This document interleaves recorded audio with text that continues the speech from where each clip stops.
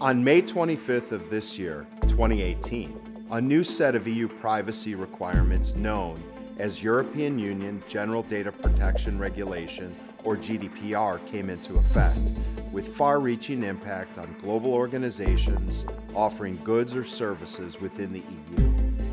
We've seen organizations struggle in determining scope and priority focus areas.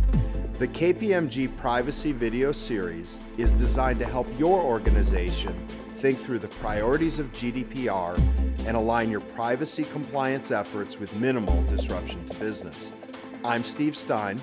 And I'm Austin McLaughlin. And this is the GDPR Privacy Video Series with KPMG. Welcome to KPMG's Privacy Video Series. This video is the first of three focused on how to sustain GDPR efforts. This is essential to building a living, breathing program rather than leading a one-time project. We will focus on how to address one of the most complex GDPR legal obligations, the Data Protection Impact Assessment, or DPIA.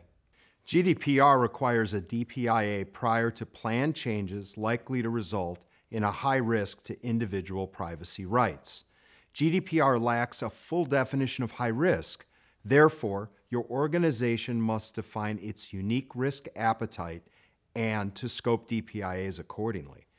Our clients often struggle with how to capture and evaluate changes requiring a DPIA.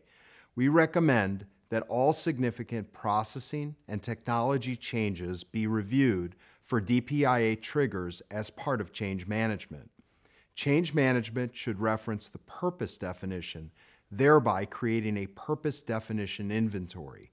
This purpose definition inventory should be the basis for evaluating which changes are significant and impact individual privacy rights. Refer to the article Working Party Guidance on DPIA Risks and Triggers for more information. This practical approach will help your organization prepare a DPIA that minimizes disruption to your business. Thank you for your time and attention, and thanks for watching.